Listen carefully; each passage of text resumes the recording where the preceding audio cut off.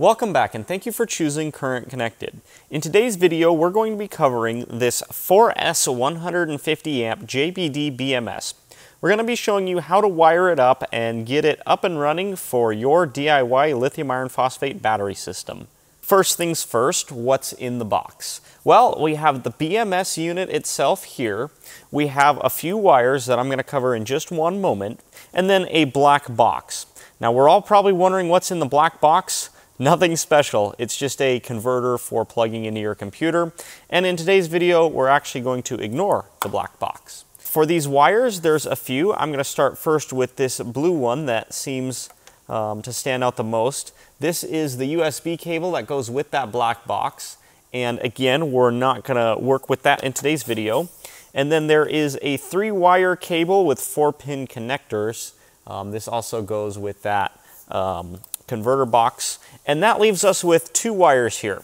One of them has a little circuit board on the end. This is the Bluetooth dongle for monitoring the BMS on your phone, and then there is the balance harness, and this is what connects to the cells so that the BMS can monitor the cell voltages and do any balancing necessary to keep everything working in unison. Now for today's video, I'm going to be working with these 50 amp hour Narada cells. Now these are a little bit small for this BMS because their maximum discharge current is only 50 amps, and this BMS here is rated for 150 amps. So with that being said, you would want to choose some of our bigger cells, but if you did need some really high quality 50 amp hour cells, we'll link these in the description.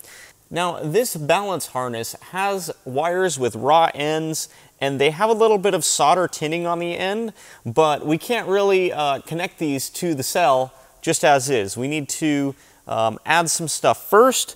So what I've gone ahead and done off camera is prepared another balance harness with some ring terminals on it, and these are heat shrink terminals. So in other words, after you crimp them, you heat them up with the heat gun, and this bit of heat shrink here shrinks, and then we have a nice end that we can properly connect to the cell terminal and get a nice solid connection.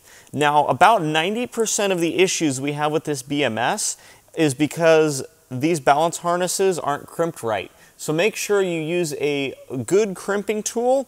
I prefer a ratcheting crimping tool.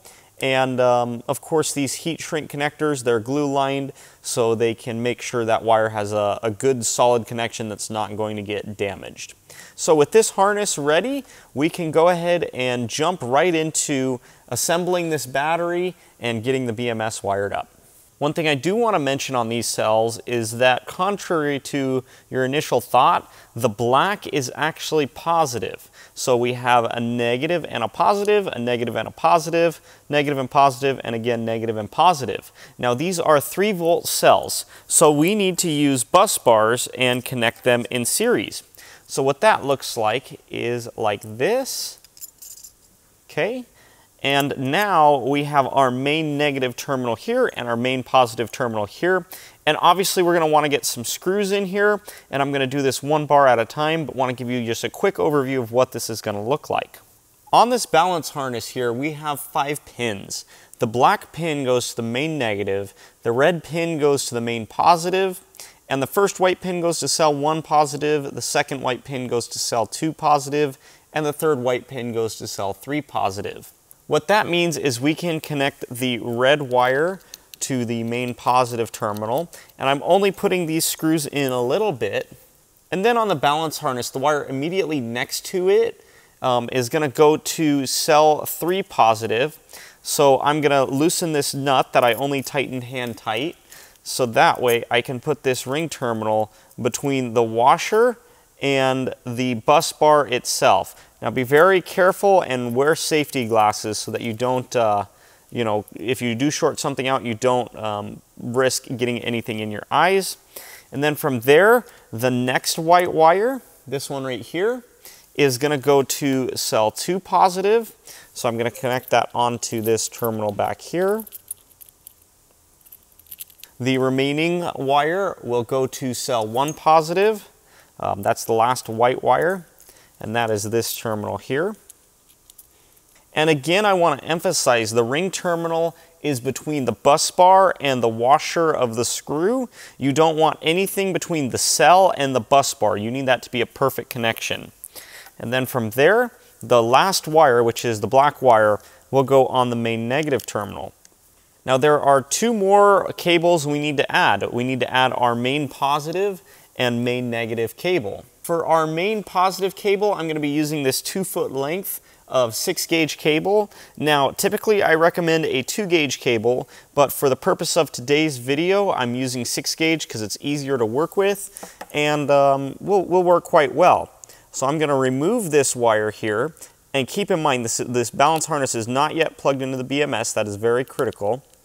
I'm going to put the cable straight onto the battery's terminal with the balance wire immediately above it. And that's going to be our main positive wire that goes to all of our loads. Now I want to stop real quick on the wiring and talk about a couple of accessories that we have.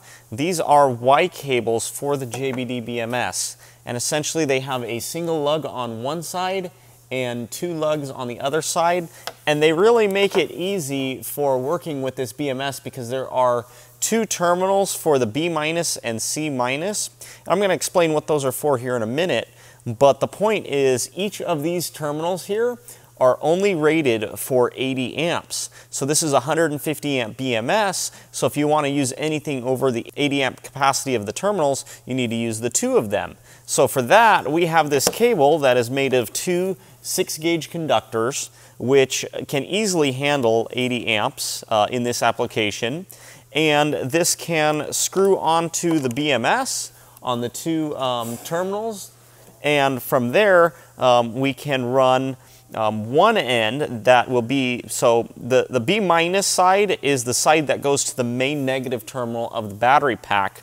And the C-, that's going to be like your common ground for all your loads. That's where like your battery charger, your inverter, that sort of thing would connect onto. So I actually have 2 different variations of this cable. One of them here has a 5/16 ring, the other has a 3/8. So I'm going to use the 5/16 for going to the cells. So I'm going to connect that onto the 2 terminals here marked B-. You can see there's a laser etching on the unit that shows B-. So I'm going to connect 1 ring here and 1 ring on this one here. And then the cable with the 3/8 right here, that is going to go onto the C- terminal here. Because I'm going to use a bus bar that has 3/8 studs, and I'll show you that here in a bit. Now, sometimes I find it useful to connect on the 2 connectors like this, but the problem is it's really close to this edge of the heat sink on the bottom of this terminal when they're like this. So a simple solution is to use a pair of pliers and grab onto this ring and bend it ever so slightly, so that way now when it connects onto the BMS, it bends up and out of the way and we don't have the risk of it touching this heatsink here. So now that I've got this BMS set up with the Y cables, I'm going to connect the Y cable that goes from the B- port to the main negative of this battery pack. And it's very important to get this connection made before you plug the balance wires into the BMS. Otherwise, the BMS can function improperly or even cause damage to the BMS. So that would go something like that. And typically, I mount the BMS to the side of the cells. I'll kind of show you that here. But unfortunately, these cells are tiny. So, you know, like I mentioned earlier, these cells are a little too small for this BMS, but for filming purposes, that's why I chose them.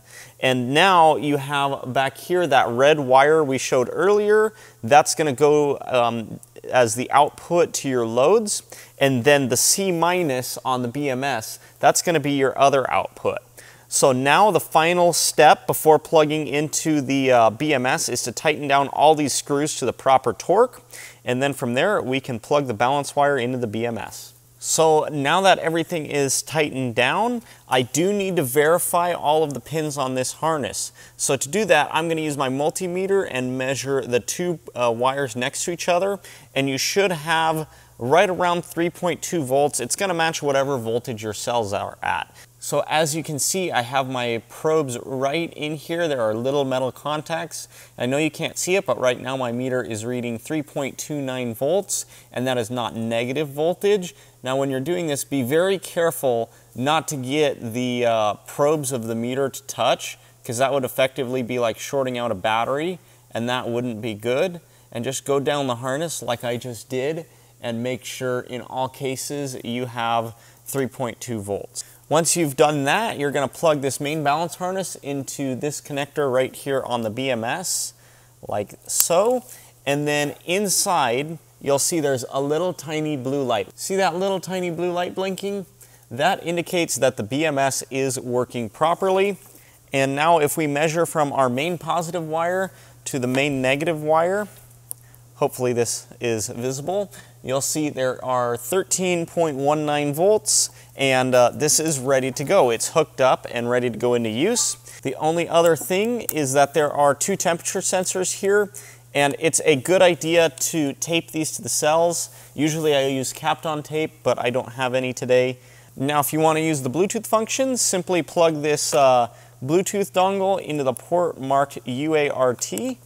And from there, you are good to go. You can connect to this with Bluetooth, and I'll put a link to the app in the description below, as well as a different video coming soon on how to connect with Bluetooth and going through all the menus. So if this was helpful, be sure to leave a thumbs up, and we'll see you in the next video.